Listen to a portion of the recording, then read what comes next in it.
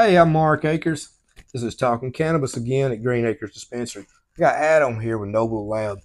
Adam's one of my favorite reps. Adam, how you doing today? I'm good, Mark. Thanks for having me, bud. I appreciate it. I appreciate you coming talking to us. Adam, can you tell us a little bit about your background? Yeah, I've been around cannabis most of my adolescence and all of my adult life. I professionally got started in the industry in Denver, Colorado.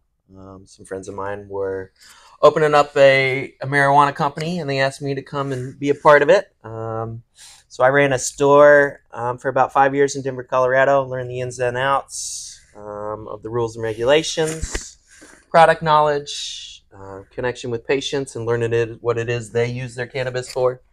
And then I was part of a compliance team for Incredibles chocolate bars for about a year, right before I moved to Mississippi.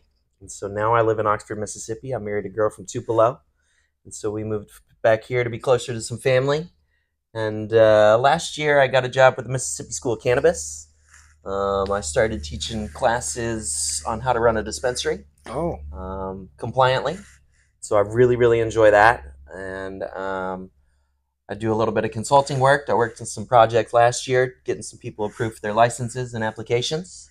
I wholesale glass pipes for a friend of mine out of Minnesota. I work part-time at a dispensary in Batesville on the weekends.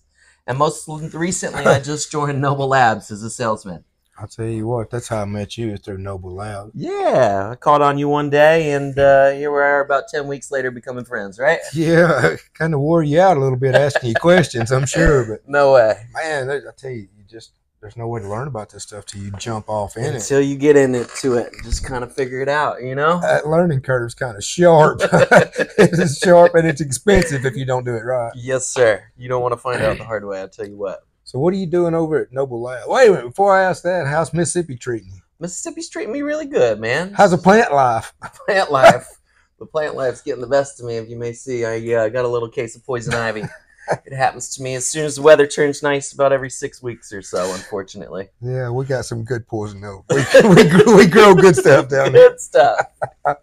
All right. Okay, that out of the way. Tell me about Noble Labs. So Noble Labs is a processor here in Mississippi. So we don't grow anything. We rely on the cultivators in Mississippi to do their thing, and they do it very well here. But what we do is we take that cannabis and we make it into oil, and we make all the fun things. So we make edibles, and we do topicals, vape carts, concentrates, lots of good stuff. Okay, when you say edibles, what are you talking about in edible? So an edible would be something you can ingest that is infused with marijuana. Our company does gummies. We're soon to have a drink line out here in June, which we're really excited about. Some seltzers. Drinks. Yes, sir. So we're going to have some seltzers. 5 milligrams a 12-ounce can. How much of a unit is that going to be? 20 cans will equal a unit. So So you can you buy can get all 20 you want. 20. You get 20 times 6. 20 times 6. All right, that'll be good. That's a lot of That's a lot of drinking, ain't it? A lot of drinks. Oh my gosh! All right, so oh my god, so I'm gonna have drinks stacked up in here now? You're going to need a big fridge. Oh my! Oh, it's a cold drink too. Awesome, thanks. So I gotta have a refrigerator now. Okay, so you got some gummies and you got some drinks coming. Yep. What else do you sell? We do concentrates. We do What's a really good concentrate? at that. What is a concentrate? It's basically a way to make your marijuana stronger. So just like it is, the title of it, it's a concentrated form of marijuana. So we do butane and propane extracts. We do live resins. We do cure resins. We do batters, all sorts of good All stuff. right, tell me about this concentrate. So now you've extracted it and it's in a syrupy form. Yep. So how do you use it? So concentrates are active because of the process that you use to extract the cannabis oil makes them active. And so you can smoke them, you can eat them, you can infuse them into products from the oil.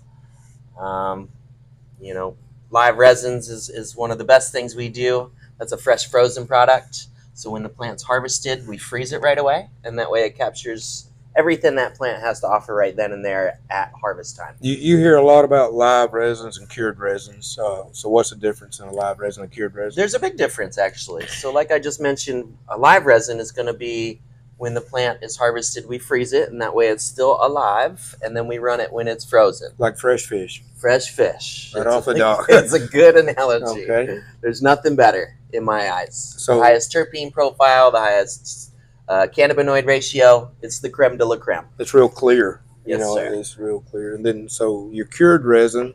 Cured resin is just basically when you're curing your flower in order to smoke it to maximize your strength and potency and taste, you cure your marijuana. Yeah. So you're making it ready to smoke. We simply cure that and then run it as is. And so it offers a little bit of a tastier product, a little bit higher in cannabinoid darker, ratios, a little bit darker, a little richer. It's kind of like aged whiskey and wine in a barrel, It right? very well could be. Yeah. Yes, sir. Okay. So you put that in a cartridge, don't you? We A do. vape cartridge. We sell ours in concentrate form, or we also offer them in a cartridge.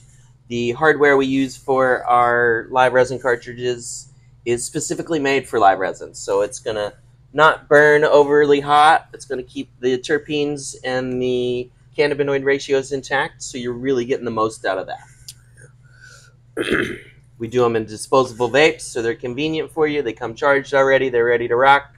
And the reason we do those half grams is so you, as a patient, can get the most variety for your pleasure. So you're mixing and matching and keeping your tolerance levels up and experiencing new flavors. And you get a chance to try what strains work best for you. And you said something there, your tolerance levels. Yeah. Now that's new. There's a lot of people come in here that just got their card, and you'll have usually one of two people. One comes in here and says, I'm a pro. I want to go pro level. I want the biggest and the baddest. I just got my card. Yep. And the whole time you're like, oh my gosh, are you sure you want this? Yep. And then you've got, people that say, I'm not sure. Can you help me? And we ease them in. Yeah. So can you tell me, what are you talking about, your tolerance level? Sure. So, as you use cannabis more and more, you build a tolerance to things.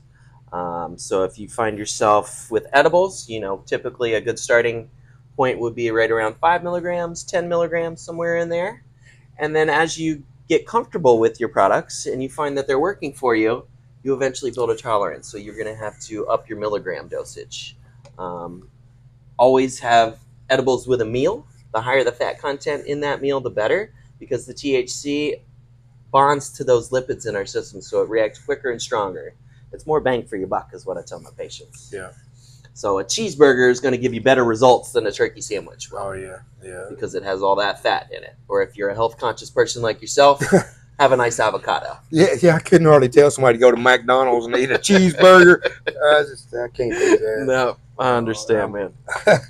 So, on the other concentrates, you have them in a syringe? We do. We sell them a full spectrum oil. So it's the closest thing in Mississippi that you will get to an RSO, which is, good for people that need high concentrates of THC or CBD. Now you said Cancer FSO. patients. FSO. So we call that a full spectrum oil. So we go strain specific, single strain, single source. We're very, very prideful on that. Okay. Because when a patient is trying to figure out what it is they're after and what works best for them, they're not going to know if that product is made up of several different strains. Exactly. So that's why we single source, single strain, so that people can find out what's working for them. So if you smoke some Super Lemon Haze, Mark, and you know that works for you, you're going to want to come back in and get the Super Lemon Haze again because you know that works well with you. Well, you should be able to get that. And they're wanting the same thing they bought last week and the week before. So your cartridges, they can, and your RSO, they'll be there consistently. Is that what you're saying? Yeah, as long as we have the source and the plants are in rotation correctly, we'll do our best to get those to you in a timely manner. Well, that's one thing you hear people say is, you had this strain. When I say strain, I'm talking about this particular type of plant, like it could be Gorilla Glue or just whatever. But they'll come in and go, "You're out of it. Why are you out of it?" It's unfortunate, but sometimes that happens. It's a plant. It takes 90 to 120 days to grow, more time to cure. more time for testing through the state before the growers can get that out to you to sell. So you're looking at 4 months sometimes between plant to being ready to sell and shipped out. If those growers don't have things in rotation, or maybe they just don't like the strain, they've got to have those things on cycle in order to keep the steady supply going. Well, that's one thing I do as a dispensary owner is I will search other markets to see if anybody else is growing that product, but it's never going to be the same as the one that guy grew. No, it's just like a tomato plant, right? Exactly. It's a plant. There's room for error. There's lots of variables that go into it, especially when your growing conditions and your environment. And so if those things aren't exactly how you want them, even the same strain can vary from batch to batch. And that's why we do this testing, so you can see the results on how consistent these growers are. People ask me why I don't put the THC ratings on Leafly. And the reason is I order constantly. And so, this batch will come in and it might be 27. The very same grower, the next batch, in the middle of that could be different, where they took in. You're exactly right. So that's just one reason I don't do that. Well, I'll tell you what, I appreciate all the help you give me, and it ain't over. I'm gonna aggravate you, son. I hope so, buddy. I will. I appreciate you coming in and talk to us. Tell us a little bit about the cannabis industry and try to help enlighten me and everybody else. Well, appreciate it, man. I'm happy to do what I do. I love this plant, and let's spread our knowledge. Thanks, buddy. Cheers. Appreciate it. I think that was a keeper.